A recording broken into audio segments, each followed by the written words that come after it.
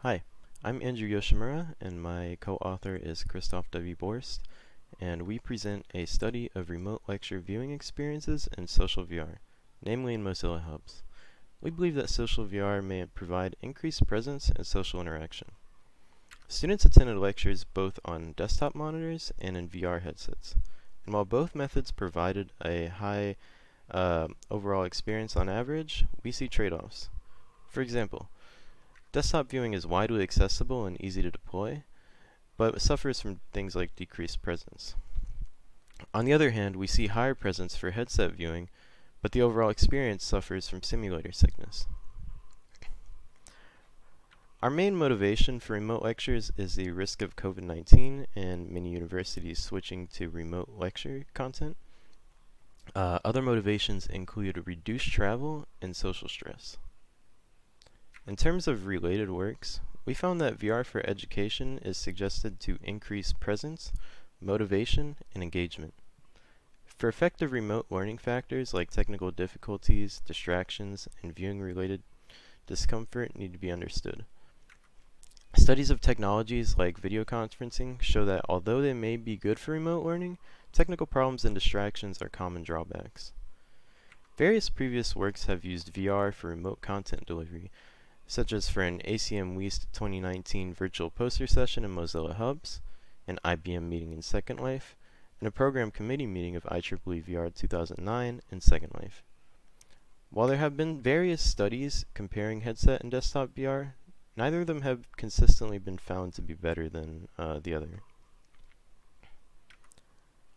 So giving a brief overview of the study, we conducted a study during 7 weeks of remote classes.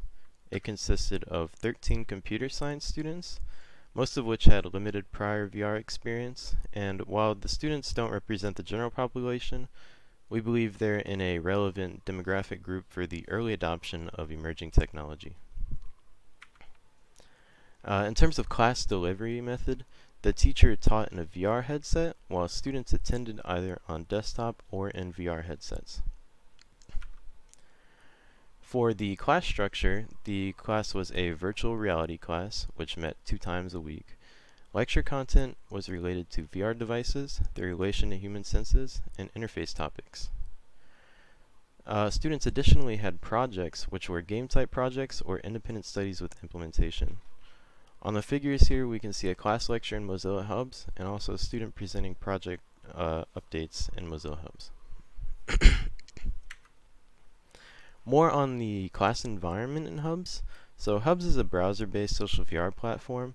It works across many different platforms, so you can use it on mobile or desktop or in a VR headset. Hubs supports customizable rooms and avatars, and also the ability to upload PDF and videos. Looking at this video here, we can see a class being taught. We have a teacher avatar with a live video of the teacher also being presented, uploaded slide content, and also supporting videos for the lecture. And we also have all of these student avatars dispersed throughout the room.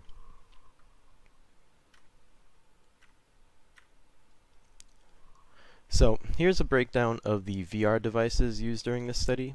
It's important to note that each of these devices have 6 degrees of freedom tracking and 2 controllers. The wide variation in devices reflects real-world use, where users could be expected to have different types of devices. Moving forward, we're going to talk about the procedure. So we gave a background questionnaire in the 2nd week of class, which gave general background questions. We gave a desktop and a headset viewing questionnaire in weeks 2 and 5. So for example, we had half of the class attend in desktop and the other half in headsets, and they would take their respective viewing questionnaire. So that was in week 2, and then in week 5 they would alternate and then take the other questionnaire. So students reflected on the lecture experience from that day for the viewing questionnaires. The actual question content included our own questions and abbreviated versions of these popular questionnaires here. We also gave a final questionnaire in week 7 where we asked students to reflect on the overall experience of the entire semester. Here's student responses for presence, various social presence measures, overall experience, and usability. Questions were rated on a scale from 1 to 7, ranging from strongly disagree or very bad to strongly agree or very good. We see that headset viewing sees significantly higher presence. Other subscales did not see statistically significant differences, though in some cases distributions have different shapes. For example, perceived effective understanding has desktop results being more neutral and headset results being more spread out, including more negative and positive responses. This may suggest a more consistent or less notable experience on desktop than in headset.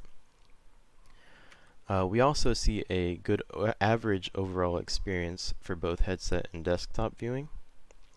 Additionally, in the final questionnaire, we find a high final impression of headset and desktop VR as a medium for remote classes overall.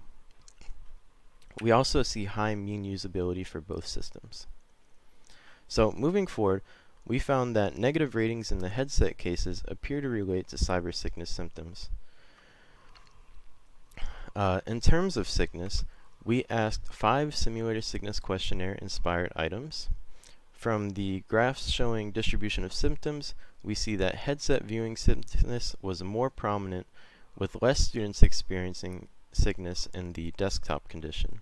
This inspired us to take a further look into how sickness correlated with question responses. So here we find a high correlation between averaged headset viewing sickness score and overall experience rating given by these plots. In addition to this, we found strong negative correlations with the average headset sickness score and usability, message understanding, presence, and co-presence. We found that average sickness was not correlated with the overall experience ratings for desktop viewing, which can be shown in this plot here. So, further investigating sickness's effect on the headset viewing experience, we omitted the 5 high sickness cases. This resulted in no negative responses for these various questions. From this we can gather that sickness has a notable effect on the viewing experience for headsets. These results may give us a glimpse of future VR experiences in the event that sickness is addressed. We note that the uncontrolled home environment students were in may contribute to sickness. So moving forward, in the viewing questionnaire, we also asked students to compare in-person and video conferencing classes to the Hubs lectures. Here we can see student responses with the number of related responses for positives and negatives of Hubs versus in-person and video conferencing classes. For positive aspects of both VR approaches compared to in-person classes, students value the ability to stay at home, the level of engagement or interactiveness, and some aspects of content viewing. Positive aspects compared to video conferencing are mainly related to the level of engagement and interactiveness, not having to be seen or use a webcam, and avatar presence. The negative aspects for both VR approaches compared to in-person and video conferencing classes are mostly technical difficulties. Although simulator sickness is not mentioned here, it may be directly related to several comments about technical difficulties. Here we see responses from students rating the helpfulness of 12 features of remote VR lectures. For both headset and desktop viewing, we see that students value presentation features the most. We can see this in the top 5 features rated by mean in headset and desktop viewing, which are the same with different ordering by means. So, the presentation features that students value are the pointer used by the presenter's avatar, the slide display, videos, and live real-time communication. Here we see technical problems and distractions that were experienced by these students. For headset VR, technical problems reported most often were audio and video glitches. Desktop VR had fewer technical problems compared to headsets, with the main reported technical problem being audio glitches. In terms of distractions, the most highly reported distraction for headset and desktop VR was noise in the real environment around the student. Moving forward, we asked how helpful the following communication methods were and found that all communication methods received a high rating on average. These results show that multiple factors contribute to effectively communicating with others. Some of these features are only achievable through attendance methods like headset VR, such as hand motion or nodding or bobbing the avatar head.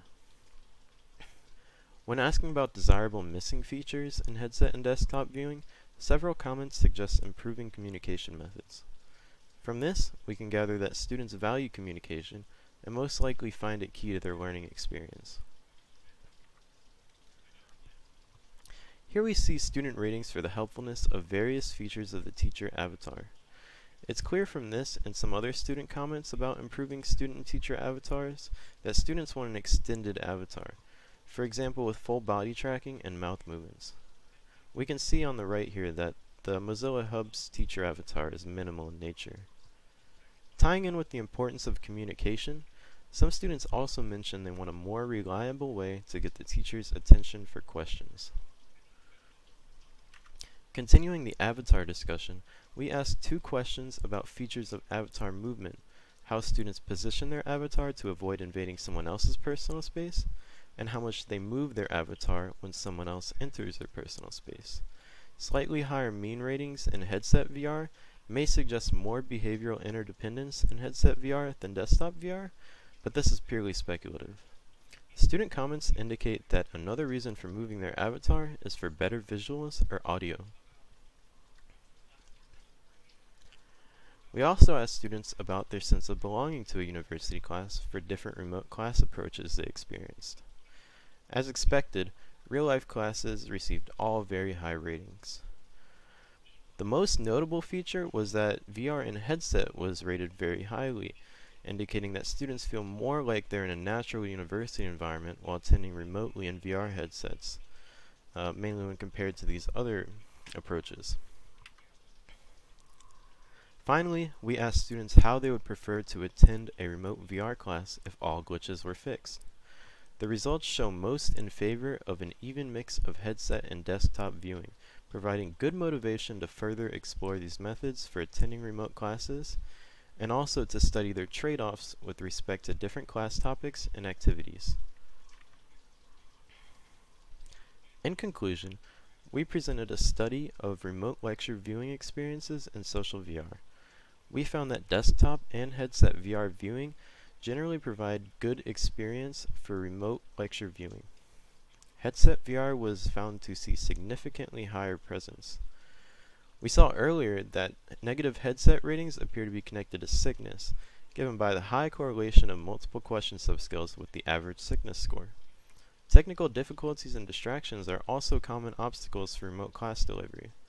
Students experiencing technical problems or sickness in our study may have been accentuated by real-world environments that the study took place in. This may be improved by more system tuning or experience, or by future developments in home VR systems that improve visual stability or quality. Finally, we found that students seem to value having avatars and not being seen on video. This concludes our presentation. Thank you.